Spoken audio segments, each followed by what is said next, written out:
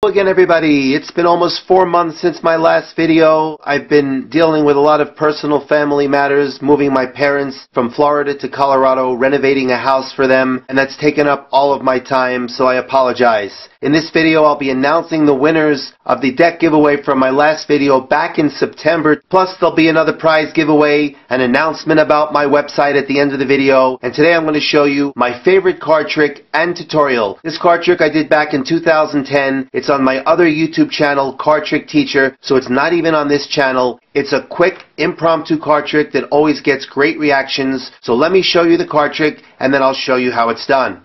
Okay, you can take a deck of cards, whether it's a borrowed deck or your deck, shuffle the cards, and have the spectator select any card they like. So let's say they select this card right over here. Have them look at the card.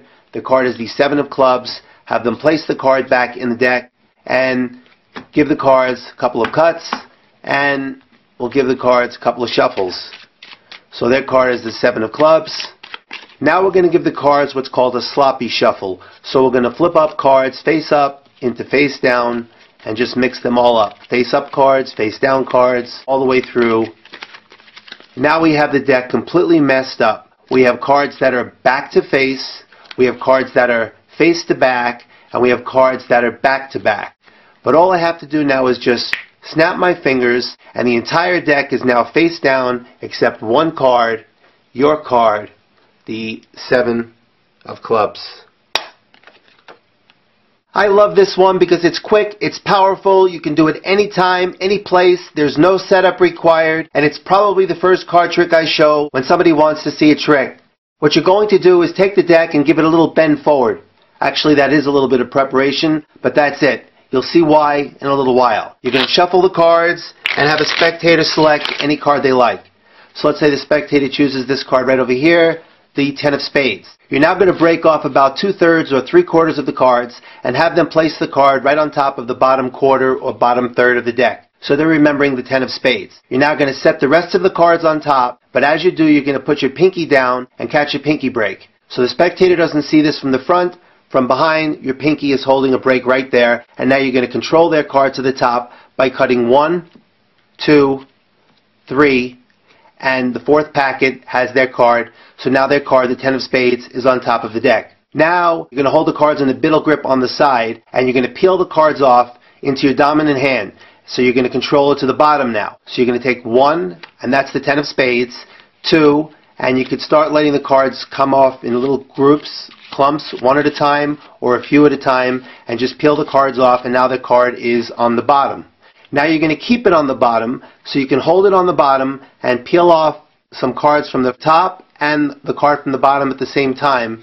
So you can keep doing this, and you can shuffle a couple of times like this as long as you keep their card on the bottom. Now you're going to hold the cards. I'm left-handed, so I'm going to hold the cards in my right hand, and you're going to push off the cards 3 at a time, 4 at a time, 5 at a time, and you're going to flip them over with your dominant hand and keep pushing them off and flipping. And you say we're going to do a sloppy shuffle. So I'm just flipping them over, pushing them off, and flipping them over. When you get down to the very bottom card, that's the card that's going to go on top. So you get down to one card, and when you get down to the bottom card, you flip it over and set that on top. So now it looks like the cards are all mixed up, but what you actually have is their card on top, followed by a bunch of face-up cards, followed by a bunch of face-down cards.